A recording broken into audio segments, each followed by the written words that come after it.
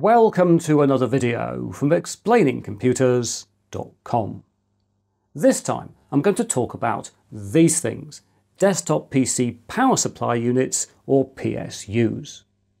Specifically, I'm going to discuss PSU functionality, modularity, ATX standards and the different kinds of power connectors, PSU power and efficiency ratings, and finally I'll say something about noise and cooling.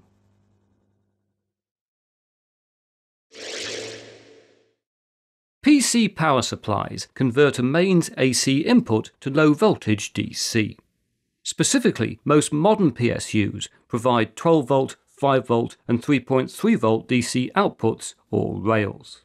In addition, they have a 5 volt standby rail that keeps the motherboard powered when the computer's not running, and which allows the power button or wake up LAN functionality to boot the computer up.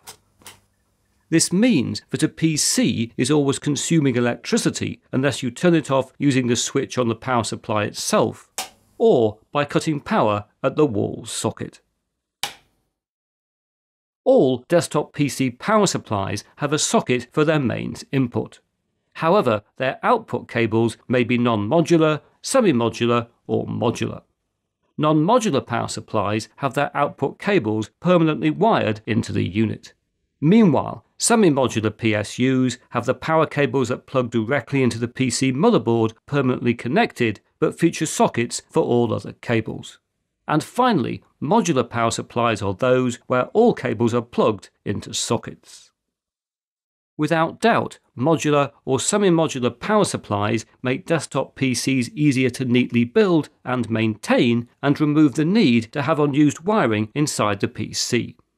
But when it comes to functionality, it really doesn't matter if you choose a non-modular, semi-modular or modular unit.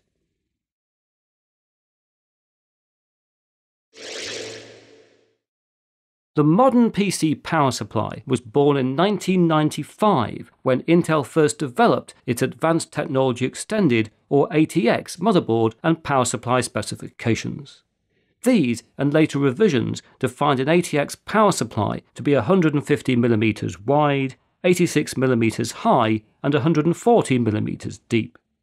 Still today, most full-size desktop PCs have an ATX power supply of this height and width, although the depth is often increased. Meanwhile, some smaller PCs, such as this Mini-ITX desktop that I built some years ago, require an SFX or small form factor unit. Other smaller-sized desktop power supplies include ATX PS3, Flex ATX, TFX or the thin form factor, and CFX or the compact form factor. Mini and other very small desktop computers now also use all manner of non-standardized power supplies that are not fitted in their case. Original ATX power supplies connected to a computer's motherboard using a 20-pin connector that provided 3.3, 5 and 12 volts. An additional 6-pin auxiliary connector was also specified and was included on some power supplies and motherboards to provide further 3.3 and 5 volt connections. In 2000, the ATX 1.0 specification, technically known as ATX 12 volt 1.0, was introduced. This added an additional 4-pin 12 volt motherboard power connector initially required to power Intel's first Pentium processors. In 2003, ATX 2.0 was released, which, with many minor revisions, remained the desktop standard until 2022. Most importantly, ATX 2.0 extended the main ATX motherboard power connector from 20 to 24 pins, with the additional pins adding extra 3.3, 5 and 12 volt connections. What all of this means is that today desktop PCs have two motherboard power connectors. The first is a 24-pin connector that provides 3.35 and 12 volts, although the plug on the power supply cable is normally in a 20+4 configuration that allows the last 4 pins to be removed so it can still be connected to an older motherboard with a 20-pin connector. The other way around, if your power supply only has a 20-pin connector, this can be inserted into a 24-pin motherboard socket. The 20-pin cable will only fit in at one end and will work fine on systems that don't have a high power requirement. The second motherboard power connector is for the CPU, 12 volts only, and has either 4 or 8 pins. Where 8 pins are provided, the socket is also known as the EPS 12-volt connector and is actually a 4-pin connector that's duplicated, so allowing more power to be supplied. On the power cable, usually either a 4-pin 12-volt connector is provided or an 8-pin connector in a 4+4 configuration, as this can fit a motherboard with either a 4-pin or an 8-pin socket. Today, the vast majority of PCs only need a 4-pin 12-volt connection. But if you're buying a new power supply, it's worth making sure that it offers an 8-pin EPS, just in case you need the extra power in the future. This is particularly important if you plan to fit a high-power CPU or to implement overclocking. Over the years, the ATX standards have also specified a number of other connectors.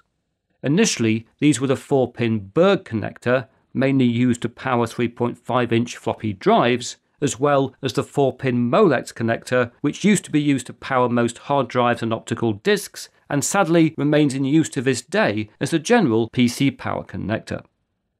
In 2003, the Berg and Molex connectors were joined by the SATA power connector, which today powers most 2.5-inch, 3.5-inch, and optical drives. And then, in 2005, 6-pin and 8-pin PCIe power connectors were introduced. PCIe power connectors are used to provide power to PCIe devices and most commonly high-power graphics cards that require more than the 75 watts of power available from a x16 PCIe slot. A 6-pin PCIe wire, sometimes known as a PEG or PCI Express graphics cable, can provide a graphics card with an additional 75 watts, making 150 watts in total. Meanwhile, an 8-pin PCIe connector can supply an additional 150 watts. Today, it's common for power supplies to have PCIe connectors in a 6+2 configuration, so they can be plugged into either a 6-pin or 8-pin socket. Some high-power graphics cards even require multiple 6 or 8-pin PCIe connectors, with, for example, this MSI GeForce RTX 280 Ti having 3 8-pin connectors.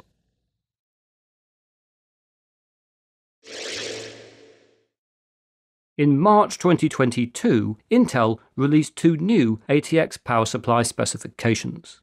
The first was ATX 3.0, which introduced a new 16-pin PCIe power connector called 12-volt high power.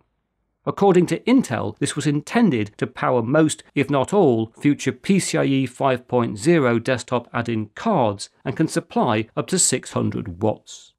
12-volt high-power connectors were soon also included on some very power-hungry graphics cards, such as this Gigabyte GeForce RTX 4090. Opinion, however, was divided on whether it was a good idea to pass enough energy to run a small electric fire through one small PCIe connector. And soon enough, reports began to emerge of 12-volt high-power connectors on RTX 4090 cards actually melting. It's therefore a relief that the PCI Special Interest Group has now developed a new 12-volt 2x6 PCIe power connector to replace 12-volt high power.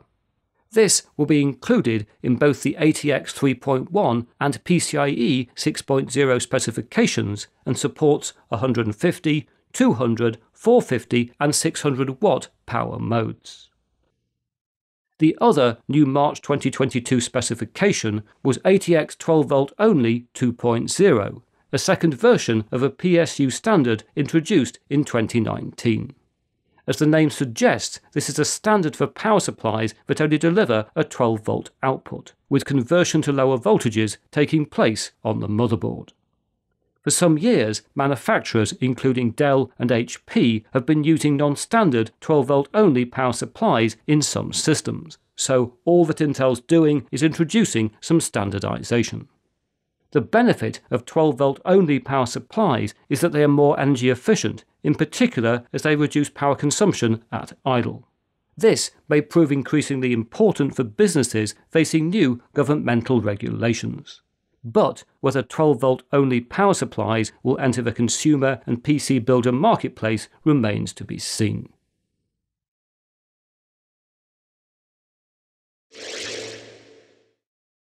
When selecting a power supply, two key considerations are its power and efficiency ratings. The most critical is the power rating, which indicates the maximum power output in watts. However, it's worth noting that some manufacturers, such as Corsair, rate their PSUs based on what they can continuously supply, whilst others list a peak output that cannot be sustained for long periods. And my advice would be to select a unit based on what it can continuously supply. In all circumstances, a power supply should be selected with an output rating that exceeds the maximum that may be required, ideally by 25% or more, as it's best not to run a power supply at close to full load. For a typical business or low to mid-range home PC, a PSU with a continuous power rating of between 300 and 500 watts is usually more than sufficient. Meanwhile, systems with high-power graphics cards will probably require a power supply in the 850 to 1200 watt range or even greater. Note that PSUs with high power ratings will only use more power if the PC requires it. So if, for example, you select a 750 watt rather than a 500 watt unit, the electricity used will be virtually identical if your PC actually draws, for example, 200 watts.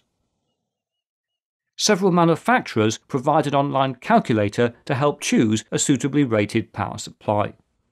Sadly, some of these, like the one from Corsair, have morphed into marketing tools. But the Cooler Master calculator remains very straightforward, whilst the one from Be Quiet nicely shows how PSUs with different ratings will be loaded with selected components. It's important to note that power ratings reflect PSU output, and this gets us to the subject of efficiency. If, for example, a power supply is 70% efficient, to output 200 watts, it will need to draw 286 watts from the wall socket. But if it is 90% efficient, it will only need to draw 222 watts. To assist with power supply selection, since 2004, an efficiency rating system called AT+ has been in place. This certifies power supplies into one of 6 efficiency categories from AT+ to AT+ Titanium.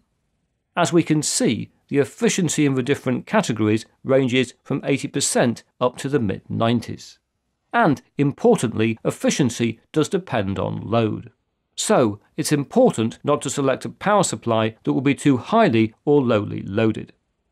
As I'm sure you would expect, the most efficient power supplies do cost considerably more. But for heavy PC users, choosing a more efficient unit may significantly reduce their electricity bill.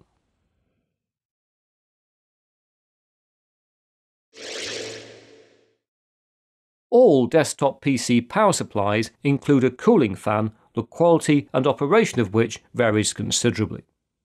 Today, some power supplies even have 0 RPM or hybrid modes where the fan does not spin at low or medium loads. Last year, I made 2 videos about building a quiet PC that includes such a power supply. So, if you consider silence to be golden, you may want to check these out. When it comes to PC cooling, some early ATX power supplies were designed to draw air into the case and to exhaust it across the processor, which, at that time, was not fitted with its own fan. But these days, power supply airflow works the other way around.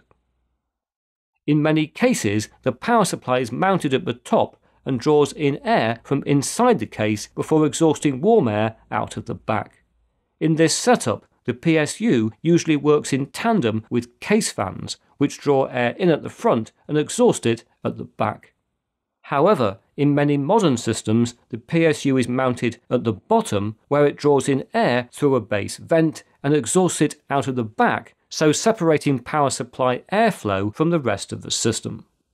This is better for the power supply, but may significantly reduce airflow around other components if the PC case is not fitted with at least one front and one rear fan.